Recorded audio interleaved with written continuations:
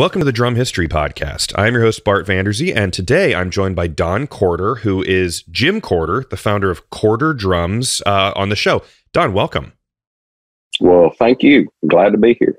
Yeah, so Corder is one of those really cool brands that I think a lot of drummers know about, but it's really it's got a unique history. And first off, this was recommended by Brian Bayer, who I believe you emailed back and forth a little bit, and Brian has done a lot of research on the drum forums and tried to put together a little bit of the history himself, and we kind of figured, why not go to the man himself, Mr. Don here. So yeah, Don, why don't you go back and tell us about the origins of Corder, and I'll spell it out for people. It's C-O-R-D-E-R. There's connections to Fibes, there's acrylic drums, there's all kinds of cool stuff.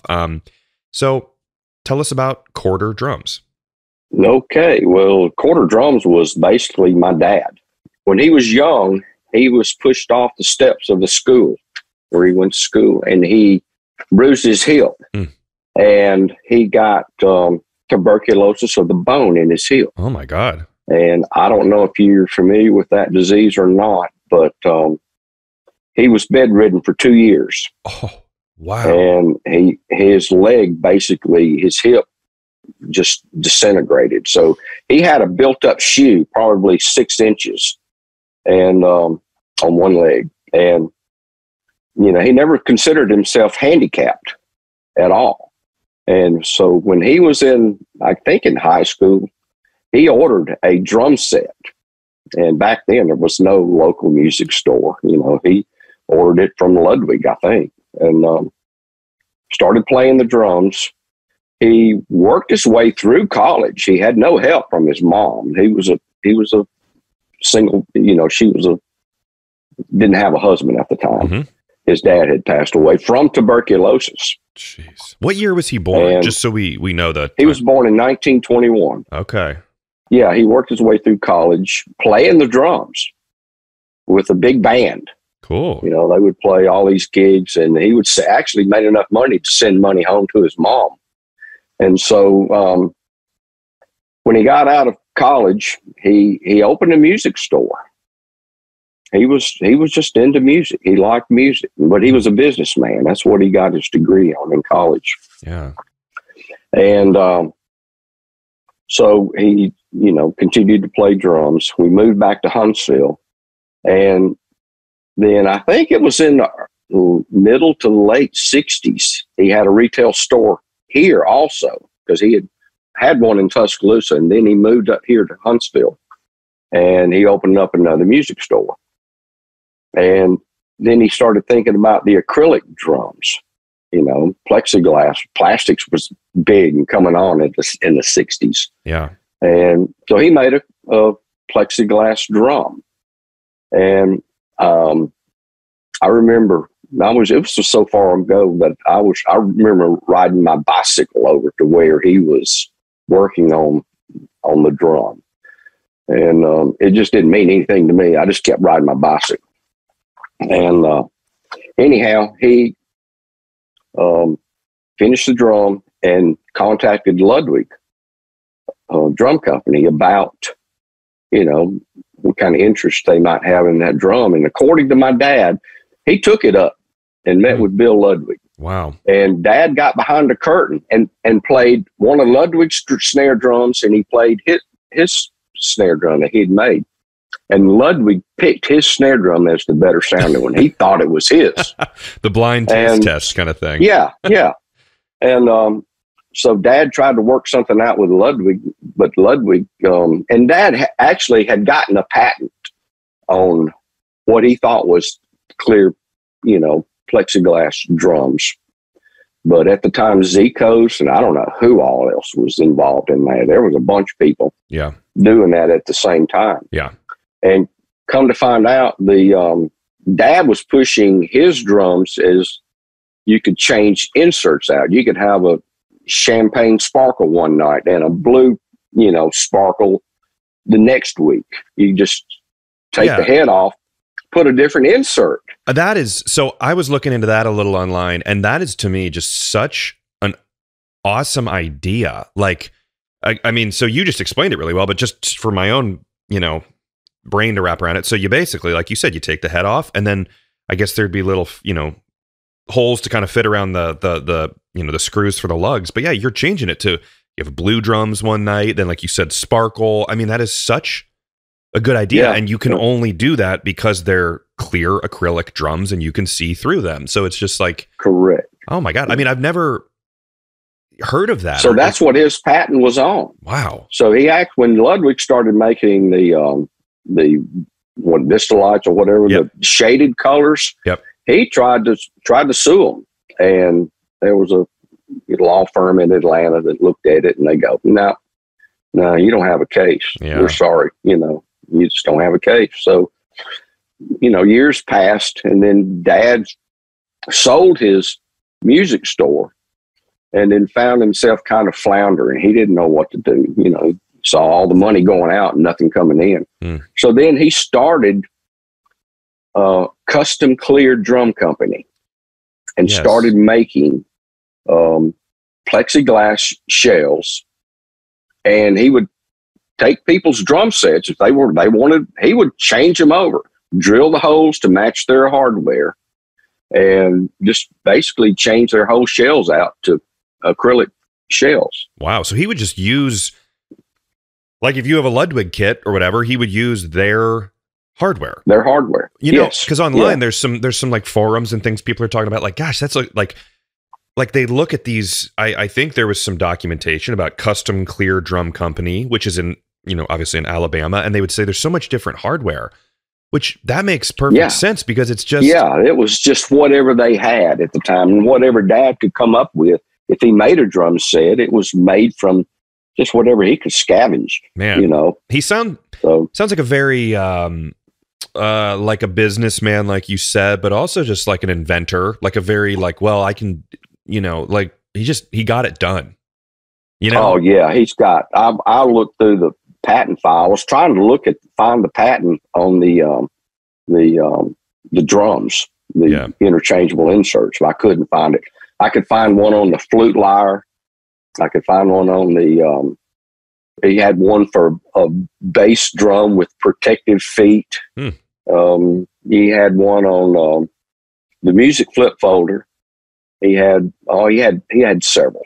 He tried to patent everything, and it never worked out for him. But that's okay. They got to have the guy who's doing it. I mean, there's something so impressive about that. And I briefly looked into now I feel like it's a little different probably now versus then. I don't know which one would be easier or harder, but man, patenting anything is really not easy, and it's expensive and it takes time. And again, this is many years later in 2021, or at that point I think it was 2020 when I was looking into it. But so good for him. I mean, he's covering all his bases, trying to protect it. He was a sharp fella. Yeah, really. Okay, so better man than me is all I can say. So. Well, that's great. I mean, honestly, that's awesome that your dad is such an important person to you. So I'm just interested too about, and I think I was talking about this with when I was doing the Zikos episode with Wes Falconer, who knew Bill Zikos, because he's kind of known as the inventor of like the acrylic drum, which it sounds like that still sort of holds true. I know there's other people doing multiple things, but it seems like your dad was like, okay, other people are doing this, and I think there is usually like a 2 or 3 people can kind of be experimenting at the same time, and it's like who comes first to market sort of thing. So, but how did your dad, was he working with a company who was manufacturing like a plastics manufacturer, or the actual production of the early acrylic, the Custom Clear Drum Company, which was the original company? I mean, how did he get these shells made? How did that, do you know how that went? Well, he worked with a local plastic company. They had a big furnace. They would put a sheet, and they would cut the sheet to the size for the height of the drum, and then they would put it in a big oven to heat it up to where it was pliable, and then they would roll it over on basically a mold, which would be the inside diameter of, the shell basically. Sure. And so you had the outside diameter that would fit the head, and then you would bevel the edges where they came together, and then use some type of a cement to bond the two together. And you could actually buff that out and make it almost totally transparent. It would be sometimes hard to see where the seam was. Wow. And then you'd have to route the edges to make a good bearing edge on the shell. Yeah. Now, do you what did the badge? Did he have like a nice badge that said custom clear drum company? When we had the drum company, we never had a badge. We didn't serialize any of the drums. We just made them. We didn't know what we were doing, to be honest with you. We just did the best we could with what we had, and there was there was a sticker that we stuck on the drum, but there was no badge like where the tone hole is. Yeah. There was never a badge put on, which makes you wonder like that. How many are floating around, just kind of like unlabeled, if you know what I mean. Like maybe people are thinking they're like a Japanese drum or something, when really they were from you guys. Oh yeah, it's possible. Yeah. Yeah. Interesting. So anyhow, when Dad had the Custom Clear Drum Company, he had a guy named Terry Cornett that came and worked with him. And Terry was a drummer. He still is a drummer. He worked with the Huntsville Symphony, and he worked with Dad with Custom Clear Drum Company until Dad basically, he was doing that. And then people knew he had a music store before, and they would come in and they'd go, can you get me some guitar strings in? Can you get me this? Can you get me that? So he ended up just basically merging into a full music retail store again.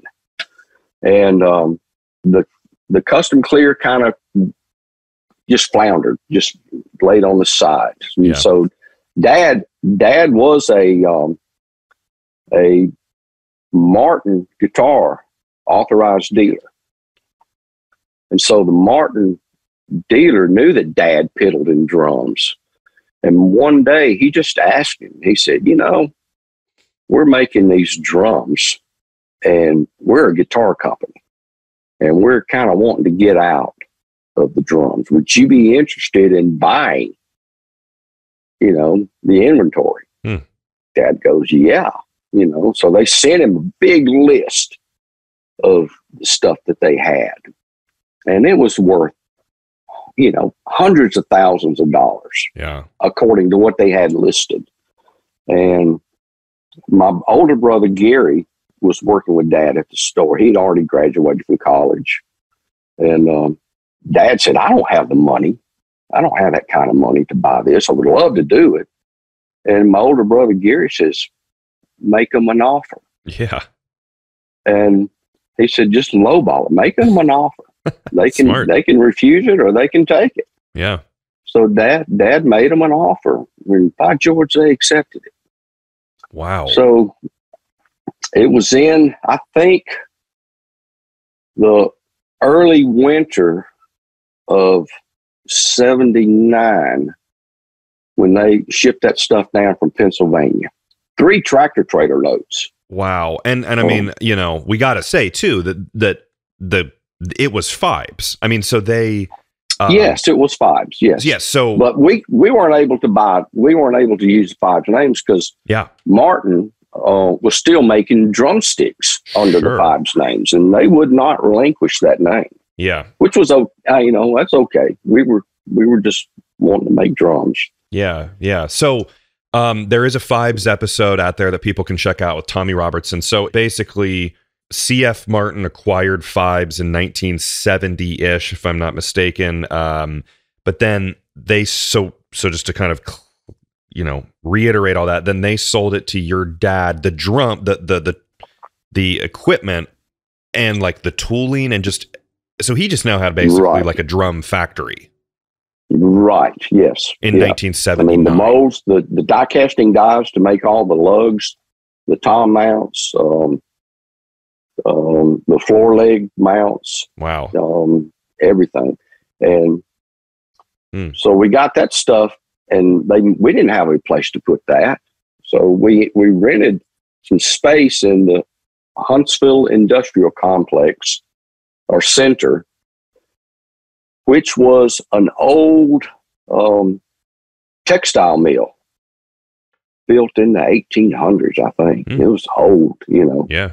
And we were there probably 2 months, maybe, because I actually looked it up, and then it was in February of 1980. They don't know how it happened, but that mill caught on fire. We were in the basement. We were there. We had a solid slab of concrete above us, which the building sat on, and we were in the basement.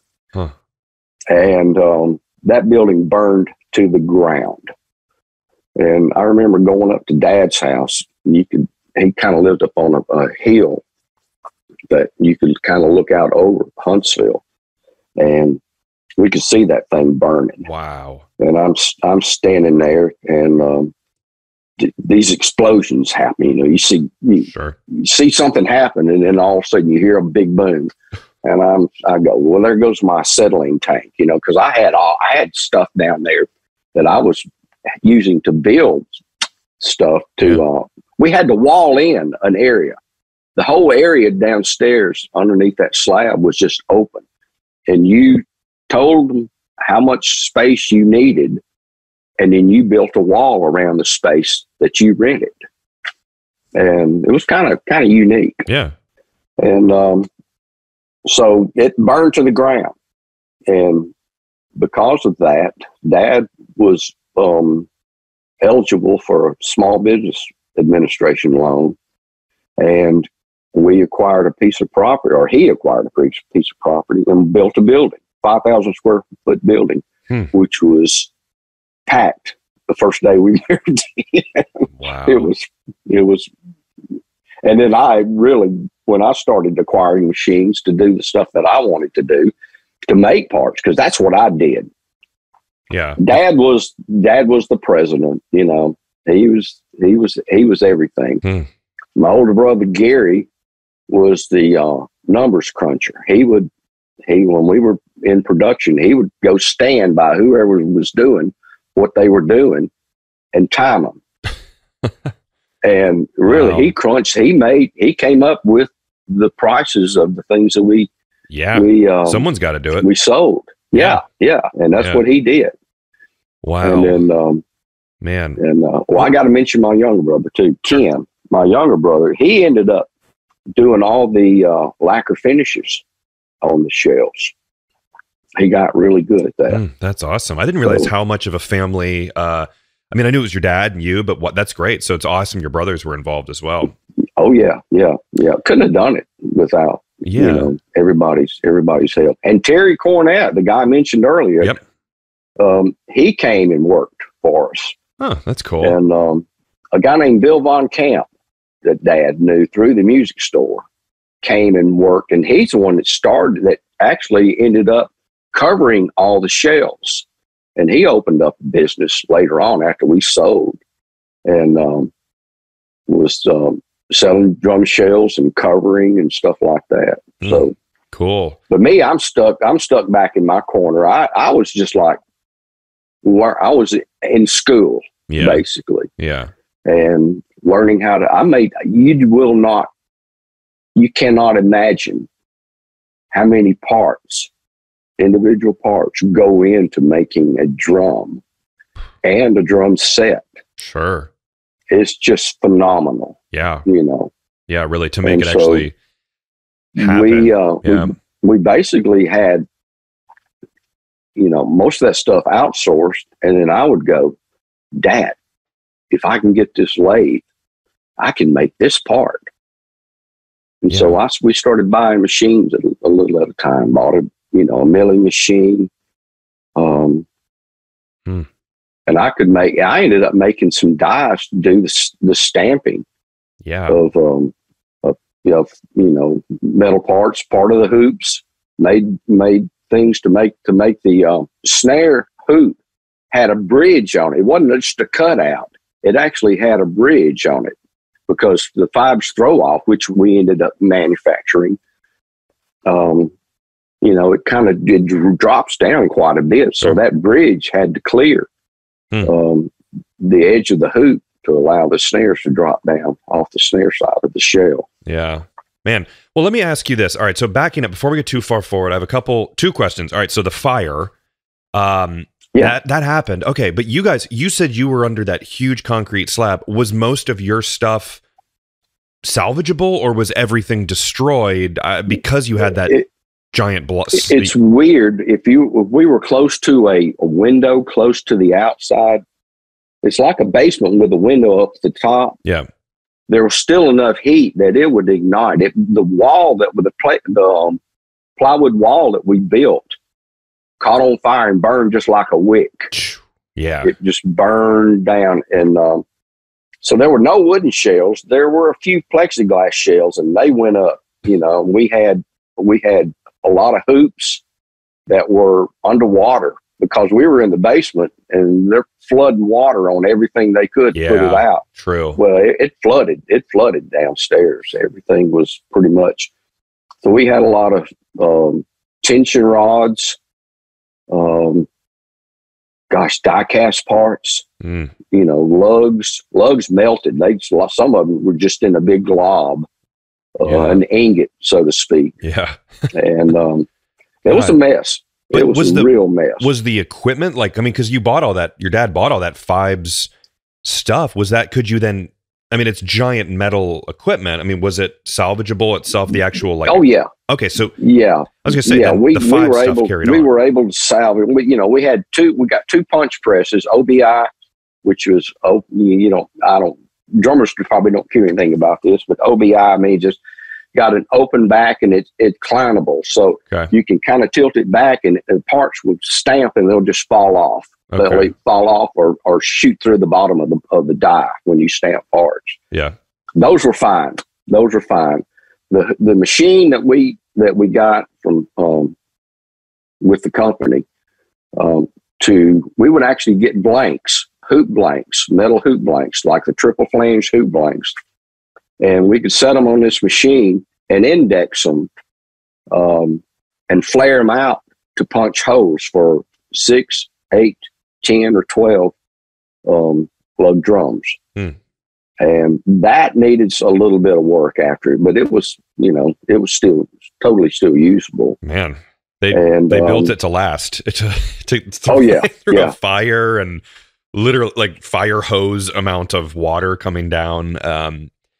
Wow. And then, all right. So my other question too, just to clarify for myself, just with the Fibes acquisition, did that get you guys shell manufacturing stuff, or was it really mainly just like hardware manufacturing machinery, or was it everything? So were you creating then shells with the Fibes equipment? It was pretty much everything. I remember they had a big apparatus, for lack of a better term. Yep.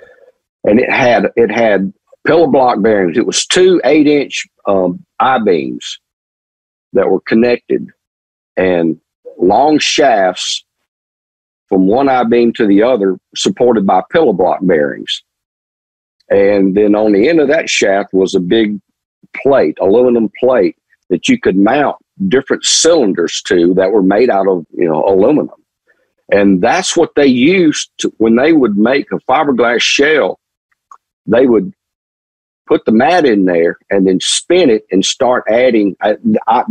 I'm going by the way I thought they would have done it. Sure. Because I never saw it done. Yep. And then they would add the resin to it. And since it's being spun like the centrifugal force would throw the resin out, and you just keep spinning until it's set up. And that's how they made. I assume that's how they made the shells. We never got into that. I think we ended up selling that to somebody, and I don't know why, but it was just in the way. Well, I was going to, before we started, I was just going to say that we talked about how your dad didn't want to get involved with fiberglass. He said correct. Yeah. He said no, which that seems like a lot of work. I think it just goes to show that it's awesome for the companies that did and do, but I get that your dad didn't want to get involved with fiberglass. So you guys were typically wood shells at that point. I'm assuming acrylic sort of. Some acrylic, yes. Yep. Okay. Yeah. But he was basically pushing the wood shells. Yeah, so that makes sense. A little bit. They were easier to work with. A lot easier.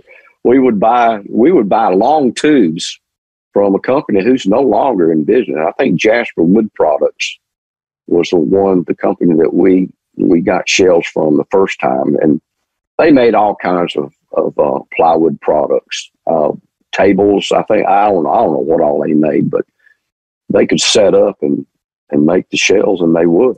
Sure. And we would get like a 16-inch diameter shell, maybe, 36 feet or 36 inches long, or 32 inches long. So you cut it in half to make two 16 by 16 floor toms. That makes sense. And then you're making all of the hardware and all that stuff to put on there out of all that great equipment. You were there in the corner stamping things out. Yes, I was in the corner, and that was my little world. I remember my brother Gary coming back there and timing me, and I'm standing there, and he just started laughing. He goes, "You don't even realize I'm here, do you?" And I startled. I go, "No, I don't. I'm so involved in what I'm doing." Wow. That he just basically started laughing. So yeah, I was in my own little world back there, and I loved it. I loved making new things. It was a challenge to me to make things. And yeah, absolutely. It's neat to me too. To like, if you look at a quarter drums, just to think that like how much hands-on stuff from your family, from the quarter family, is involved in these drums. It really makes it. You kind of look at them a little different. It's just a small American brand, in especially in Alabama. You don't really. I'm sure there's some others, but man, you don't hear of too many drum brands in Alabama. Yeah, well, let me tell you what. Don't let this secret out. Alabama is a great state to live in. Sure, but we don't want anybody else coming here. Yeah. We're getting enough people moving in. Yeah. The secret's probably already out. Yeah. So it's a great place. That's good to know. All right. Well, let's get back on the timeline here. And so your dad got, your dad got the small business loan. You're in your new, we'll call it a factory. Take it from there. What year was that happening, the transfer over to the new after the fire? Oh, it probably took about 8 months to a year to get the building done where we can move in. Yeah, and there's that old saying about most businesses don't recover after a fire, like like restaurants and stuff. So you guys, that was a real trial. Yeah, we weren't hurt too bad. Sure. The die-cast dies were off at a die caster up in the Northeast somewhere. I forget the name of that company. Boy, that's so convenient. The things that actually made the major part of the things that we used on drums, wasn't there. They weren't even in house. Yeah, that's lucky, man. All right, so carry on with the history there. What happened after that? And were you guys at that point? Maybe we also talk a little bit about your public image and how Quarter was doing because the whole goal is to sell the drums. So how are things going with selling and getting these things out in the world? Well, that's what Dad was. He was a salesman, and that's what he did. He was all constantly doing that. It never ended. Yeah. Never ended. He wanted to get into the marching band. Oh, sure. Line of drums, and so we got into that. And my older brother commented, "We're making lots of money on the quads when we would make quads." He said, "We're not making so much on the bass drums, but we're killing it on the quads." So more quads. Yeah, That's great. That's a never-ending market there. The marching band world. Oh, and those folks can destroy a snare drum. Really? They crank it down to where you're like banging on a tabletop. I don't understand that, but I'm not a drummer, so yeah. Well, that was one of my questions later, was because a lot of people who work in drum manufacturing aren't drummers. So you yourself were not a drummer. I'm sure you've played the drums sometimes. But my older brother's was saxophone and keyboard, and I finally started playing the guitar a little bit. My younger brother played mandolin for a little while, but he hadn't picked that up in years. So we weren't really a musically inclined family. Sure. Well, you're manufacturers, and that's pretty important right there. All right. So, Quarter, as I'm seeing, it was going strong until about, in like 1990-ish. So what happened? So we were in the started in the late 70s, 79. So, then take us through there. So the 80s were pretty good. What were some milestones along the way there? As far as things were just, to me, rolling smooth. Yeah. And then all of a sudden we were actually sitting at a table. I can't remember what we were producing. Dad walks up and his eyes are crossed. And I'm going, what's up with that? Yeah. He started having problems with, not his mental capacity at that time, but he started having things go wrong. And he just told me one day, in fact, he told me, but I've come to find out he didn't tell my older brother or my younger brother. He said, I got something going on. He said, I need to get out of this business. And so then he pursued trying to get a buyer to buy the business. And we tried to keep it from all the employees, but they knew something was up. They would go, what's going on? We're not coming out with a new catalog, something's going on. I didn't know what to tell them. So I just went back to my little corner and kept making parts. Oh, geez. I'm sorry to hear that. Come to find out, Dad, he died in 1999 of Alzheimer's. The last 6 months of his life, he couldn't. If he tried to speak, it was words you had never heard. He couldn't even speak the English language anymore. He would just make up words, and I don't know how someone with Alzheimer's can make up words, but he did. And it was really sad to see him go through that. And I do remember there was a guy that worked for us also for a little while, Artie Dean, and Dean's not his real name. It's Stuchenberger or something. I forget what it is. Marianne Ramsey, who was our secretary, she had to write the check. So she couldn't write a check to Artie Dean because that wasn't his real name. So she had to write the check to his what was on his birth certificate, I guess, or Social Security card. Anyhow, he approached me. He was into this vintage stuff. And he said, can you make these tube lugs? And I go, yeah, I can make that. So he said, well, I can sell them if you can make them. So I started trying to make some of the tube lugs, and then Dad and my brothers found out. They said, you can't do that. You can't come in here and make something that we could sell. And so I felt bad about Artie because I told him we could do it, but I couldn't. So we started making snare drums with tube lugs. Yeah, cool. And I don't know if anybody else was doing that at the time or not. I really don't. I don't know, what was in the drum market at that time. I was just in my own little world. Yeah. So we made tube lugs. I remember we made the 6.5, 8-inch snares, 6.5, and the regular size snares. I think we made some piccolo snares out of tube lugs too. Cool. And that ended up being a pretty big hit. Yeah.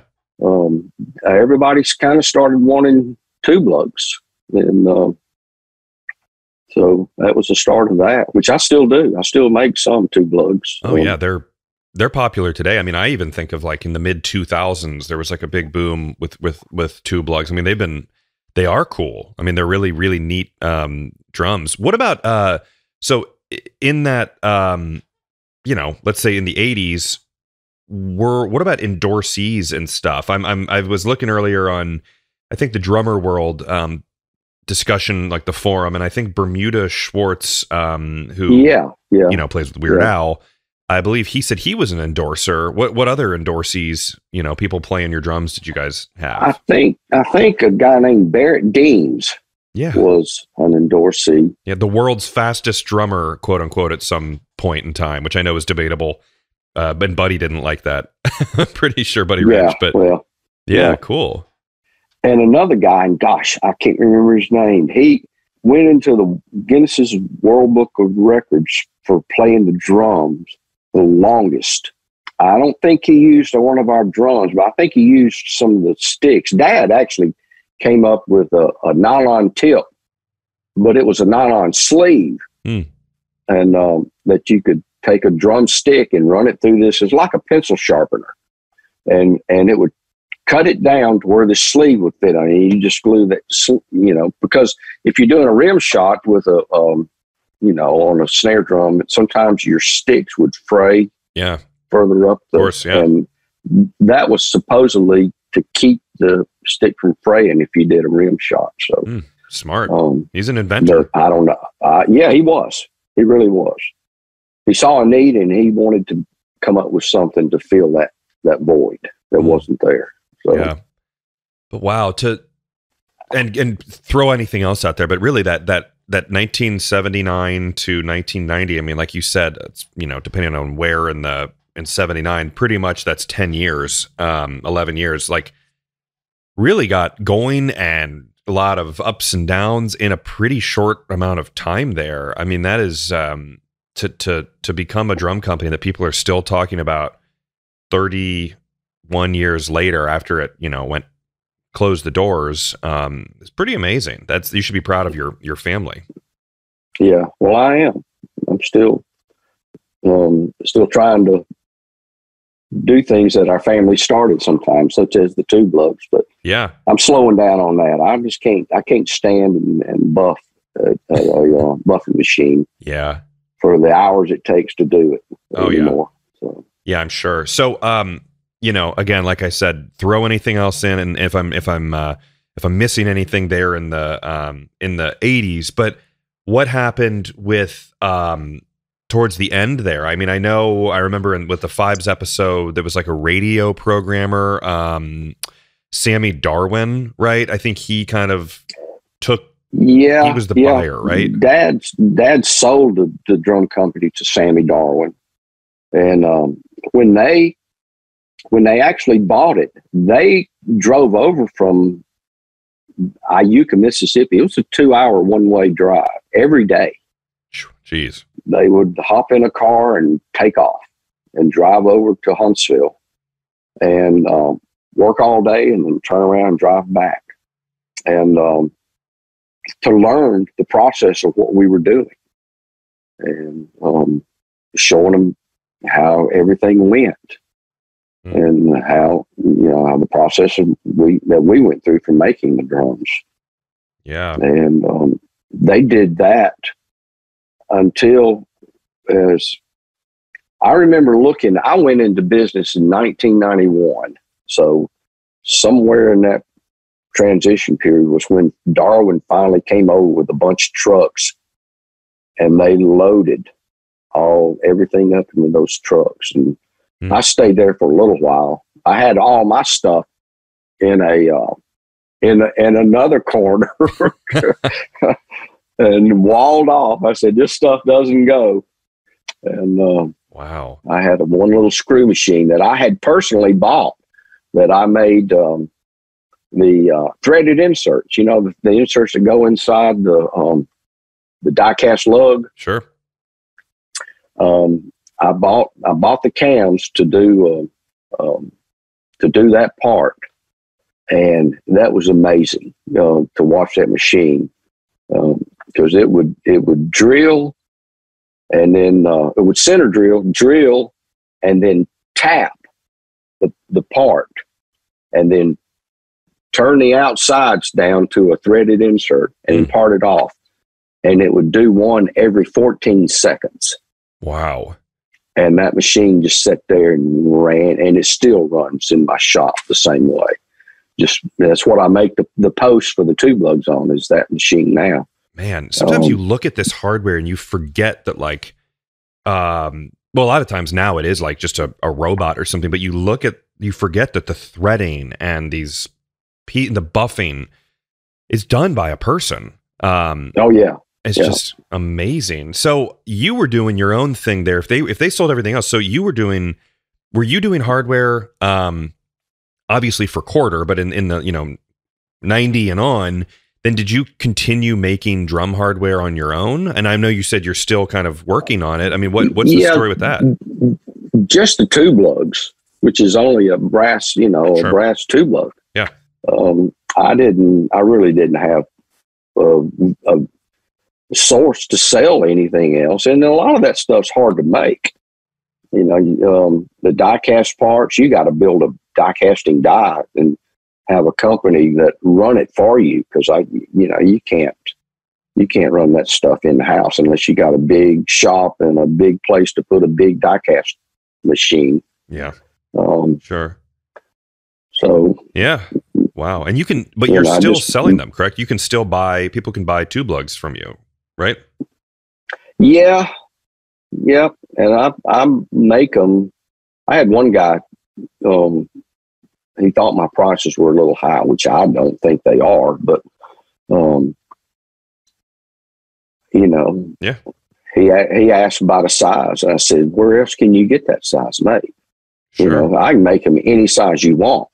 Yeah. Up Custom. to 15 inches long, from 1 inch up to 15 inches, anything in between. And I don't think China's making that. They'll make certain sizes, and sell those certain sizes, but for a custom length drum or tube lug, I don't know anybody else that was doing it. There may be. I'm sure there are. Yeah, of course. But it's cool. It's just because it's you and it's got the history. And I'll say that people can go to Corder, CORDER products.com. And, you can keep Don busy in his corner. Yeah, well. making some of those tube lugs. Wow. Thank you, Bart. Yeah. Jeez, what an unbelievable story. I mean, it had to be pretty upsetting to sell this brand. I mean, obviously your dad faced a situation where he kind of had to, and it seemed like he knew there was no future for him. That's just sad to say. My older brother had actually gone back and gotten his mechanical engineering degree. So I guess he saw the writing on the wall. And my younger brother went back and got his degree in finance. And I went back to the school of hard knocks and just didn't do anything except learn to keep my hands greasy on working on machines and stuff like that. So, boy, but you guys, you learned because of this drum company, or you kind of you learned what you could. Absolutely. I learned so much. If I knew then what I know now, it'd been Katie bar the door, because there's no telling what we could have been making. And yeah, it was a absolutely great learning experience for me. That's awesome. And yeah. Wow. Just eBay wasn't out at the time where you can go on and buy tools to put on these machines to make the parts. That place is, I've tooled up my machines through buying stuff off eBay, really. Wow. Yeah, these old, I'm sure everything's worth something to someone. You know what I mean? Where if you come across stuff like that, you can always part it out. And then guys like you who need that one specific thing. Oh. Wow. Fascinating. Knurling tools, oh gosh, yeah. Die cast or the die heads to do the threading of an outside, screw. Sure. Yeah, it's great. Well, I still think that your dad's idea about those inserts, did anything ever come of that? Like, did any of those exist out in the world? Because I think that obviously it'd have to be done right, where they're not like sliding off or like they have to be connected correctly. But did anything ever come of that? No, nothing ever came of it that I know of. Because really, to do it right, you would have to take one head off, and then you would have to go in there and take all the screws out. Yeah. Oh, I see. And then put the insert in, and then everything match up with the holes match up with your insert, your new blue sparkle or whatever, to match up with the hole pattern for the screws. And it was labor intensive to change out an insert. Obviously, it would look a little different than if it was a nice blue sparkle wrap on the outside. So you'd have to play with your what finishes look great and all that stuff. So I'm sure there'd be a lot of. It's cheaper than buying a new drum set in a different color. Yeah. Wow. And you could also put lights in one. You could do Christmas lights. You could do anything. I don't know if Dad's patent, which has expired years ago. If anything like that could be done, or you could do, somebody with an artistic mind could make a drum set just shine. Exactly. That'd be awesome. Cool. Well, Don, this is all fascinating, and I want to let everyone know who's listening. Don is going to be kind enough to do a Patreon, the bonus episode that we do on the show, and we decided that it'd be fun to talk about catalogs with Corridor, and because I think that's an interesting sub. We didn't really talk much about that, and it's you're putting your best foot forward, and you're presenting your drums in the best light in this catalog, and I'm sure it's behind the scenes always a little chaotic, and some funny things can happen there. So if you want to check out that and then many other bonus episodes, go to drumhistorypodcast.com, and there's a become a patron button, so you can go there and check it out. And Don and I will record that episode right after we finish this one here shortly. But Don, I want to thank you for being here and sharing your family's story with me. You should be, like I said, and you should be very proud. And your dad, Jim Corridor, just seems like a great businessman who his legacy is still going strong today. So, and then also Brian Beyer, Beyer. Thank you so much for connecting me with Don and emailing and all that good stuff. So Don, thank you so much for being here. No, you're welcome. It was a pleasure to share what little information I had. So, yeah. It was great. Thank you. If you like this podcast, find me on social media at Drum History, and please share, rate, and leave a review. And let me know topics that you would like to learn about in the future. Until next time, keep on learning.